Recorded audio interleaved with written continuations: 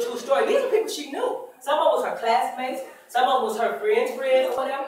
8 guys. And then you wonder why she got an attitude. Well, why was she not? But see, when her attitude was going back, as more I talked to her, I realized she wouldn't be married just like all of us. She wouldn't have a name. She wouldn't be loved. She don't know how. She don't know how to let her guard down. She don't know if I can trust the man. I don't know if I could. So this the same lady. She said that what happened is after she told her story to me, what we do, everybody shunned her. They talk about her. So not only did she go through this, but now she's being raped all over again. Y'all, we got to stop it. Let's embrace one another. Let's love one another. If you know your sister's going through something, help them. Encourage them. Talk to them. See what they need. And I'm not saying sit back and, okay, if you need me, praise the Lord, let me. I'm saying go to your sister and reach out. You know, one time, I remember when my house was hit by a tornado one time, this girl came up to me, didn't know me from Adam, and this girl put a $100 bill in my hand. She didn't have to say, do you need any money? My house just got hit by a tornado. You know, do that. Because see, that was, and you know what? She went on. I never, to this day, don't even know who she is. I don't remember her. Because it wasn't about that. It was about, I seen a sister in need and I helped her. And that's what we have to do. That's what we have to start getting back to. One of the girls, her mother told her that she was not lovable. But no man would ever love. Can you imagine your own mother? Okay, now I'm going to bring it on home. When I was about, see, I'm not just talking. I'm telling you the truth. When I was about 5 years old, I was watching TV one day. I was there. She said two people. One of them had the Diane curl. I'm 56, so back then, you had the Diane curl in the horn look. Then you had the Aunt Mama buckwheat look. So, okay, society say that the Lena Horn Diane curl was beautiful. But the buckwheat and Aunt Mama was considered ugly. But yet, when I looked at my skin, I look like buckwheat now. That's the group I look like. And I thought, well, if they're ugly and I look like them, I must be ugly too. For 35 years, I silently struggled with that. That's my sister. Nobody never knew that I was going through that. You know what? As much as people say, Jerry, but you're so pretty, I didn't receive it. So I had put up a block in my mind. We got to start telling our babies when they're little how beautiful they are. So not only did I not feel, and you know what that is? I'm also real. That's self-hate. I hated myself. I never told you that. I hated the way I looked. I hated, and no matter how people say I was pretty, I couldn't receive it. Because you know what? Because you can't get what you don't have. I didn't have that self-love. I didn't like dark-skinned men. Because I didn't want anything to represent men. So, okay, so now I don't have love for myself.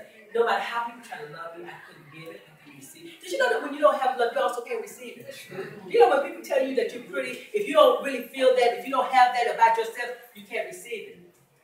So one day, now I got married, I had children, but it was always something missing. There was something missing in my life. One day my daughter, when she was about 5, 6 years old, we were riding in the car, and we both remember this. And I think she's beautiful. This is my daughter, this is Tori, she'll be coming up next. So I thought she was very beautiful. So she said to me one day, Mom, because she admired my dark skin. So she said, Mom, you are so beautiful. She said, I think you're so pretty. And I look just like you. In my sickness, in my self-hate. See, we don't know what we're doing to somebody else. I looked over at her and I said, you don't look nothing like me. It wasn't personal. I was dealing with something. I had some problems. I had some issues.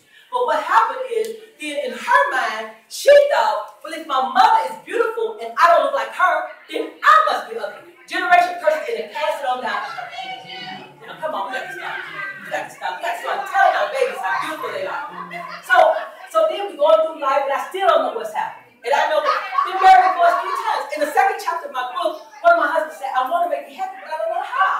You know, it took years to realize that he would have never been able to make me happy, because what I needed, he couldn't give me. Nor could my children, nor could the nice house we had on 53rd. I was out on 53rd, Rhode Island, I had a house built, a 2-story house built. Nobody could, because it was all in me. So one day, I accepted Jesus in my life as my personal Savior. I accepted Jesus in my life as my personal Savior. Because I cried out to God, God, help me. What's wrong with me? Why is it that I have such a hard time? Now, I was a mother, I took trouble, but I didn't have that deep down love.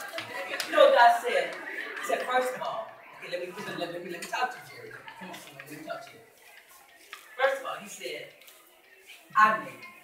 I made you in my image. You are wonderfully and fearfully made. Everything you need is already in you. God told me, now I'm going to sit somebody's here, he said, it's an insult. Just imagine if you gave your child a beautiful present and they say, I don't want it. That's an insult. God said it's an insult for you to not like yourself when I made you.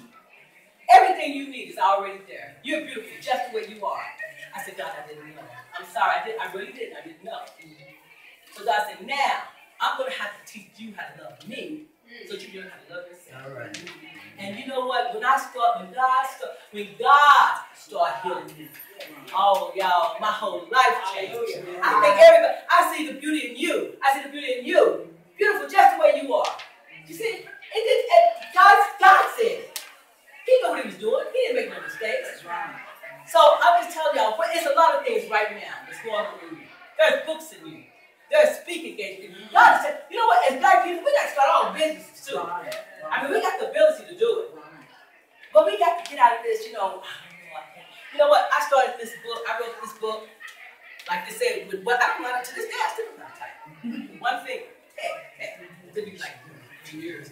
But, you know, and the thing of this, these pictures with a cell phone. See, don't say, it's nothing impossible. All this lining up, I lined this up. People ask me all the time, did you go to school for journalism? No. Because with God, God told me to write a book. All I had to do is just line up and be obedient. That's all he asked me to do. So, I just wanted to share some things with you. Like I said, as speakers, we actually go out and we actually talk. But because we're trying to do something a little bit different here for this particular year, I'm going to kind of make it short. Now, I want to share a little bit about my daughter's book. Tori wrote a book. And we have a publishing company because we've gone through this now. So, although I lined up her book and did everything, I never read it because this was her book. So one day, about a month ago, her book only been out about a month. When I was reading, I said, let me read through your book. And I had heard her say that people have been reading her book in like 2 days or so. So I started reading her book, and I'm going to be honest with y'all. I was shocked. I was hurt. I was devastated. Because she talked about it in her book. She really talks about it. I was like, Tori, how could I support you when you make me look bad in your book? Then she said, people have been reading the book in 2 days. Yeah, because they're trying to figure out what other crazy things I've been doing. You know, your mama looked crazy in this book. So what happened is, I started reading her book, and I was very hurt. But see, as a woman of God, we can't, you can't treat people how you feel like they treated you. So I said, God, what should I do? So God showed me that, first of all, and then, of course, my sister, she also went to something that Tori had. She said, Jerri, I really don't think that it's like that. I think that you got the wrong understanding about the book. See, what happened is Tori was talking about her pain. See, I thought I was helping her. When I was saying, Tori, you need to let that guy alone. Because I see this. He's been there, done that. Got a t-shirt. But when I thought I was helping her, what was happening is she was, and we went over and met his mama, and his mama, she was so nice, we all watched movies, and then here comes the hashtag mama. And I was like, wow. But what I had to realize is that this is the way she saw it. And it's okay, because we're different. So I decided, what are we going to do? Okay, we decided to now team up, because we're very close. I had no idea. Some of that stuff that she said about me, I had no idea she felt that way. So I said, okay, if she feels like that, it might be other mother and daughters that's going through things that's not talking about it. So we decided we're going to open up the door, and we're going to allow so the other mothers and daughters to start talking about it. So now I want to introduce to you guys my daughter, and then we'll come up just after Tori speaks. We're going to also have Q&A. I love Q&A, because I love to hear what everybody else has to say. So you guys put your hands together for my daughter.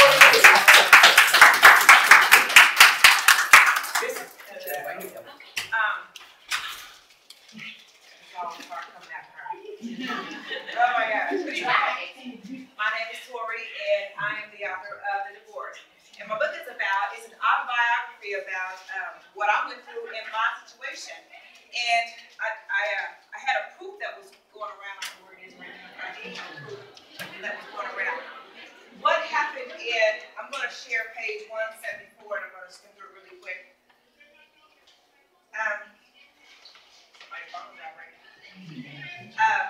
So I'm going to read, let's go page 154. Our final court date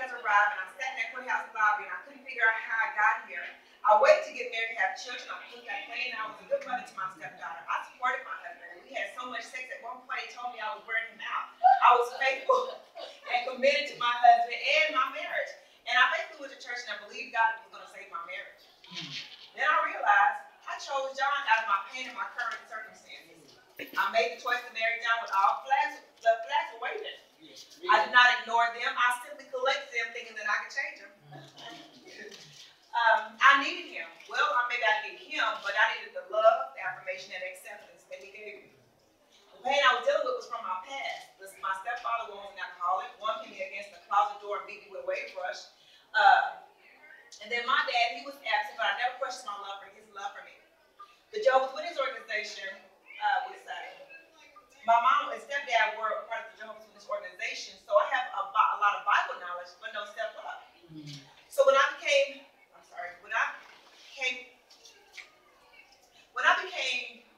grown, when I became an adult, because of what my mom just shared with you about her being dark skinned and her not having self-love, she could not give me what she didn't have. So I had to grow up and try to figure it out. I had to kind of, so when you get up and you don't have a model to see, okay, what love looks like and what it doesn't look like, then, you just kind of left hanging out there. You're just out there, trying to figure it out. And now that she had been through 3 marriages and stuff, all I knew was that I didn't want to go through 3 marriages. But guess what? I've been through 2. So when I hit 24, I had dated a guy, and we had dated 10 years while I was in Millwood, and he was already graduated, but we had 10 years, and he went to the Army. 10 years later, we got back together. 2 months later, we were married.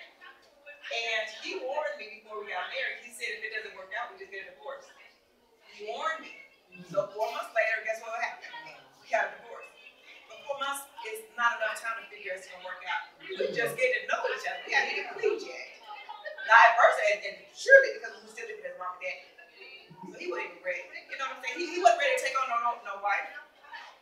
Then I turned around and got out of this situation, got married again. This time, the role my mother played, I'll talk about this in the book and we're free, we can talk about it now. But the role my mom played is that instead of her, talking to me and embracing me and saying, hey, look, you know what? I see that this is not a good man for you. I see this is not, but it came across more as comment. It came as comment. It wasn't in a loving manner. It wasn't in a accepting manner. It was more in comment. So I was trying to tell her to back off. You try to say, Mom, back off. Say it, and then, oh gosh, I keep forgetting. Let go and let God. As parents, you have to say it. You have to say it because you want to know that I did tell her. You don't just see your child getting ready to go into a ditch. You just let it happen. Oh, hey, I did. No, you don't do that. Love is, you let her know, hey, look, I see this is happening, but I love you. You're my daughter, so I love you. I don't like what you're doing. I don't like the situation. I already know where it's going, but I love you.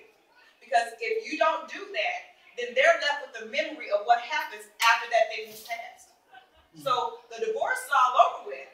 But my mom and I still had our issues because of how she treated me in it. I needed her to love me. I needed her to embrace me. I needed her to show me that it was going to be okay.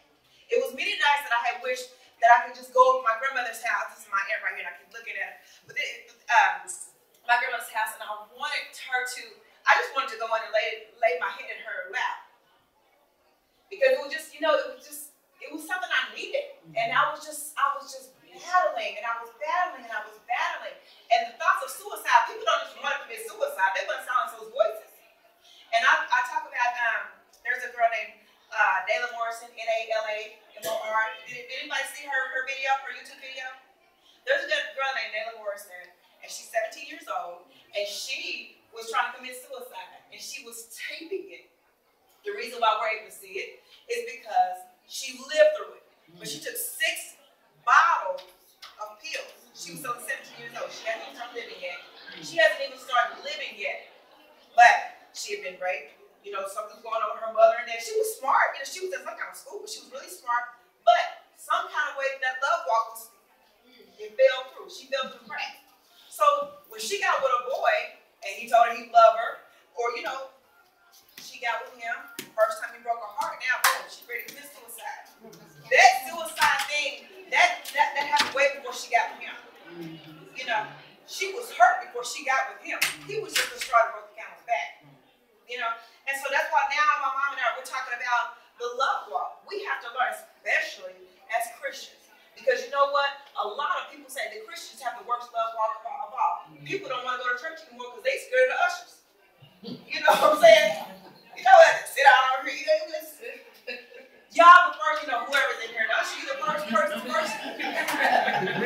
You're the first person we see. You know, we need a smile, you know. We might be new, my visitors. Prison guards. I wish you would try to move after I got this seat right here waiting on you.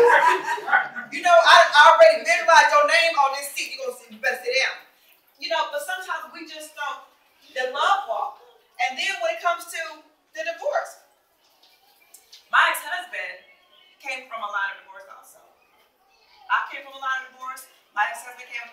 We as a people, as a black community, got to stop this generation of person divorces. You know, how do we do that? We got to, first of all, figure out how we can love each other.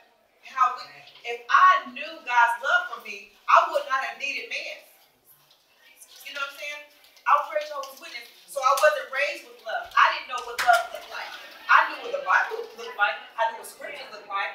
You know, I can tell you anything about it. I was raised Jehovah's Witness. I can go toe-to-toe with anybody on scriptures. When it comes to love, forget about it. You know, God, I hate to slay me on, you know.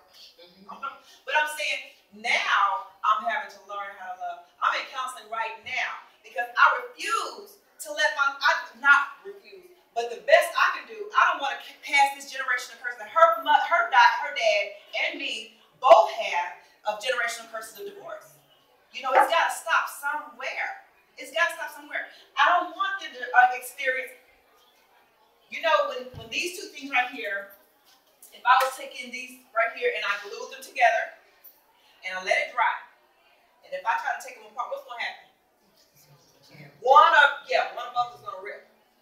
You know, divorce that is a tearing of your spirit. That's why God hates. He said hate. And you know, we got to think God don't. No, he said I hate divorces because of what it does to that spirit. We have to know that first of all, you know, hey, I gotta say it, but my mom is bold. I'm bold too. Fornication is so serious that he talks against that too. You know, that is supposed to be something for him. That is a ministry when you cannot become more one than through your ministering to each other. Y'all catch me? So I'm saying, I don't want my children to go through this. So I have to figure out now how to love them and how to show. My 5-year-old, she's 5. But when she was 4 years old, she was in pre-K. And the teacher called me, their mom. They called me, what happened? We didn't expect your daughter. How you get kicked out of pre-K? She's 4. What you do? You know, and I'm really on my way there.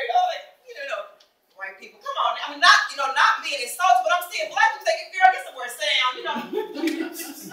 Okay, let me see what they're talking about. I get up there, my daughter had took her belt off and hit that little lady in the face with it. Why would a 4-year-old be that mad? Right. You know what I'm saying? What kind of temper is that? But see, y'all find out what happened in the next book. This is first. Then you got to read the next one to find out what's going to happen. Why she did something like that. She was only 4 years old. You don't have a temper like that at 4 years old. You're still, you know, playing with dolls like that. No, my daughter whooping people. Pow. I mean, I'm saying that is not normal. So her mother wasn't present because I was too busy losing a house, and I lost my house, I lost my land roll, I lost my clientele, I lost my credit score. Then my husband comes back, and now he want to take the kids away from me. I just told y'all a little piece of the book. Now he wants to take, so now I got to fight in court again. Now mind you, my mom and I are still battling. You know, she's upset with me because I didn't listen to her. She knew exactly what was going to happen. She been through it 3 times, you know. So she's trying to protect me. She's trying to shield me. She's trying to, you know, help me not go through that. But at the same time, mothers, we have to make sure that our child's love tank is so full that when they do come with criticism, they'll be able to receive it. Because I know my grandmother can't tell. I don't care how my grandma can't say anything that I'm going to take offense at because I know she's crazy about it. I don't care what it is. I'm not going to take it offensively because I know she's crazy about it. I know it without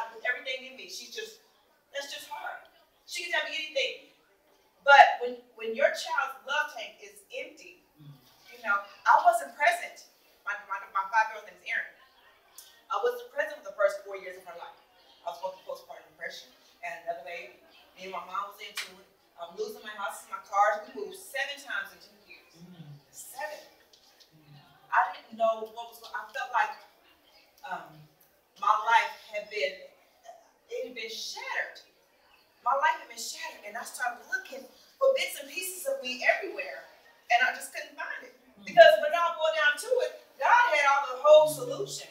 But because I went to church one day, and I got the condemnation, why you get pregnant again anyway? Didn't you know your marriage was already? So guess what? I stopped going to church. I don't want to hear that. You know what I'm saying? Because when I'm away from y'all, and I still got to hear those words in my head tonight. When I come home, the devil's going to replay them. He's going to replay them. That's why people are committing suicide. That's why they don't want to kill themselves. They want to silence those voices. And they're tired.